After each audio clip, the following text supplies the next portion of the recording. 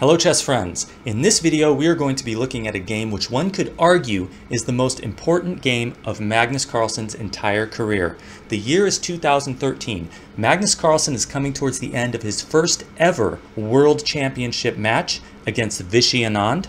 8 rounds of 12 have been played. The score is 5-3 in Magnus Carlsen's favor. There are 4 games left, and out of those 4 games, Anand needs to score 3 points to catch up to Carlsen, either by winning 2 games and drawing 2, or he could win 3 games and lose 1. Or of course he could win all 4 games, but that's not likely. So Anand with the white pieces here, he really needs to win. So let's get right into this game and see how he tries to accomplish that. d4. Carlsen plays knight to f6, c4, e6, knight to c3, defending the e4 square, hoping to get a big pawn center with e4. Carlsen puts a stop to that with bishop to b4, pinning the knight. Now the e4 square lacks defense. So Anand plays this same-ish variation with f3, just stubbornly trying to get in e4, supported by the f3 pawn. It also keeps a knight off of e4. If black were to play c5, then d5 could be white's response here. And there's no knight e4. That would be a troublesome move for white if it were possible, hitting the pinned knight. So f3, though it looks kind of strange, does have some good logic to it. Carlsen plays d5. Probably the best move, just adding more attack to the e4 square, preventing e4. Anand plays a3, putting a question to Carlsen's bishop. Now rather than backing up with the bishop and allowing e4, Carlsen takes out one of the defenders of e4, the knight on c3. After b takes c3, white has one less piece defending e4, and black is going to try to prevent that move and make the case that f3 was a wasted move. Of course, we'll see later in the game that it's not totally a pointless move because it does support the move g4 later on. Carlsen here continues with c5, striking at the center. It's a good move. Anand takes on d5. That rids himself of the doubled pawns, takes one pawn off of the diagonal for this bishop, trades a less central pawn for black's more central pawn. If you were to take what superficially looks like a free pawn on c5, well, look at these horrible tripled up pawns. Can't defend each other. Knight b to d7 is looking just to pick up the pawn again, and then how are you going to defend that c5 pawn? You want to play bishop e3? Well, now you've blocked your e-pawn. Bishop's in an awkward spot. Not to mention the fact that black can just take this pawn on c4, so yeah, you don't want to take on c5. Anand played the correct move. C takes d5, and Carlsen recaptures with the pawn, keeping control over the e4 square. And now Anand just goes ahead and plays e3. He needs to develop this bishop, develop this knight, and then castle. He doesn't have time to mess around trying to force e4. If you were to try to add protection to the e4 square, let's say you play something like queen to d3, black's just going to continue with something like knight c6. Now d4 needs more protection, because if you were to play e4, takes, and then takes, there's too many pieces hitting d4. So you could try bishop b2, but then black can castle, and even here you can't play e4 because takes. And what do you think black should play here? I'll give you 2 seconds. Knight takes e4. It's maybe the simplest. You can't recapture that knight if you want to keep your queen, because look, rook e8. Uh-oh. So it's most prudent for Anand to simply play what he played in the game. e3, getting ready to develop the bishop. Now Carlsen here decides to lock down the pawn structure with c4. Interesting decision. It looks kind of good because the bishop can't go to d3. That would be the best post for the bishop. Now it's got to go to e2, not so active there. This bishop isn't so active either.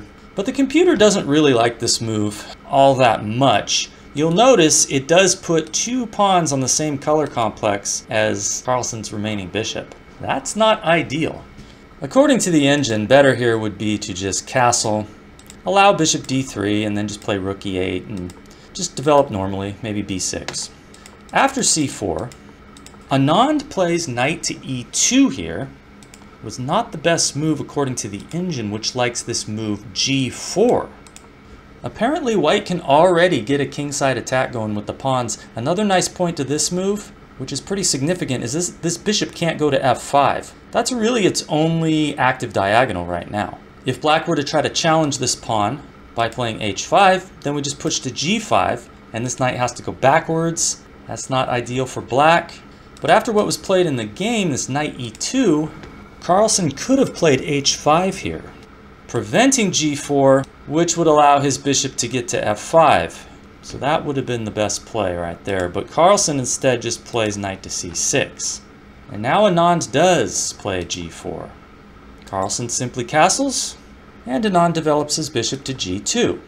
Note that here g5 is not good here because the knight can go to h5. On the previous variation we looked at with the pawn on h5, that was not possible and the knight had to go backwards. So that's why g5 is not quite accurate here. Bishop g2 played. Now Carlsen goes knight to a5, looking to infiltrate White's camp with knight to b3, which would be a fork of the bishop and rook. It's an aggressive post for the knight, but it is kind of on the edge of the board. It's not any huge worry for White. If this knight could instead post up somewhere over here, near the White king, it would be a whole different story. Anand castles, allows knight to b3, rook's under attack. He's not so worried about the knight taking out his bad bishop. You know, this is the bishop blocked by all the pawns. But he doesn't want to lose the rook, so he goes rook to a2. Interesting decision. Some players might think that putting the rook to b1 is better. But I think the logic here is that he's anticipating that Carlsen is going to go ahead with a queenside expansion, and after b4 is eventually played, if a takes b4, now this rook is on an open file. I think that's the reasoning there, why he wants to keep this rook on this a file. Carlsen goes for b5, putting yet another pawn on the same color complex as his light squared bishop. But the engine doesn't think this is too bad. Carlsen needs to do something. And he's got all the space over here on the queen side, so he wants to expand with the pawns. He doesn't really have a much better plan. Now knight g3 by Anand. He wants to play g5 now and make the knight go backwards. This knight is covering the h5 square, so there will be no knight to h5. That's why he plays this move before g5. The engine actually says you can get away with e4 at this stage instead of that knight to g3, because after d takes, f takes, this line here, you can give up the pawn on g4, but White's activity is worth it. After queen to f4, you got the two central mobile pawns. This one's a passed pawn. You got better development. You have your bishop lined up on the diagonal against the rook, so if this move's played, it's going to come with an attack. So all these factors working in White's favor more than compensate for the lost pawn, according to the engine. But knight g3 was played, and now a5, queenside expansion, g5 hits the knight as planned. It goes back to e8, keeping the diagonal for the bishop open, which wouldn't be the case if it was on d7. And it wouldn't have anywhere very good to go from d7 either. All these squares are covered by pawns. So knight e8, sensible. Now e4, the f3 pawn supporting the pawn on e4. So Anand can claim a small victory by getting this move in. But he's not winning by any means. Carlsen takes out the bishop.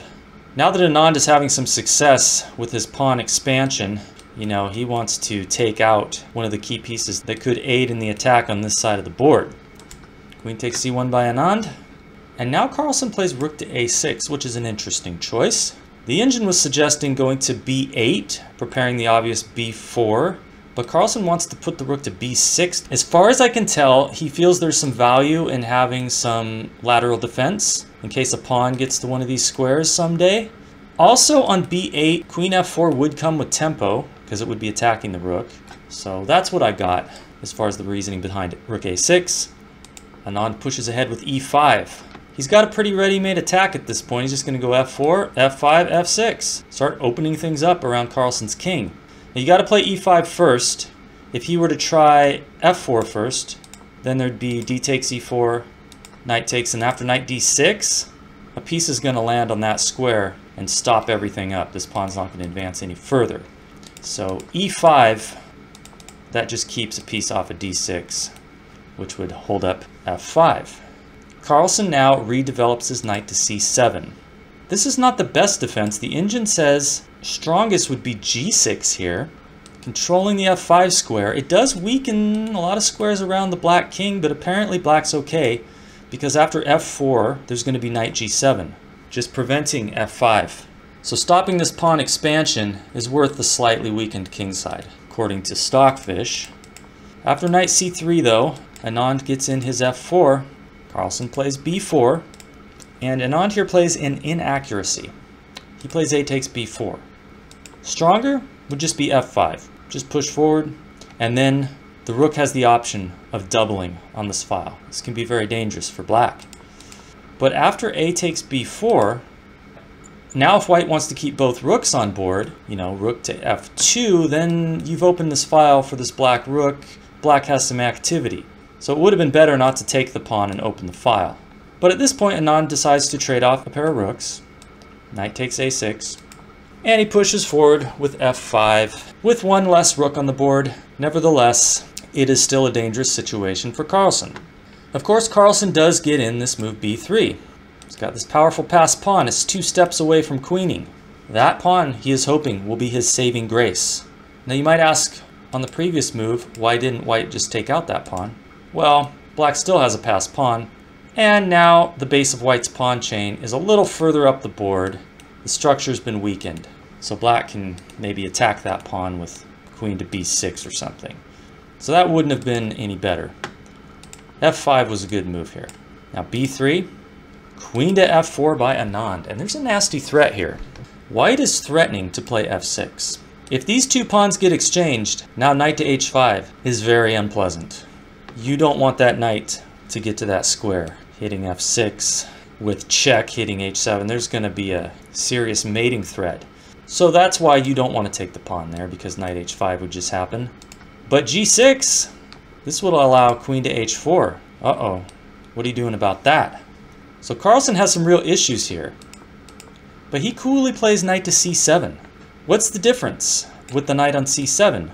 I'll show you the difference. After this move F6, now he can play G6 because queen to H4 can be met with knight to E8, covering that square, which was necessary at this exact moment and not a move later, because after queen H6, black needs to create counter threats, because what's coming is rook to F4, rook to H4, checkmate threat. So Carlsen is just in time with the B pawn, B2.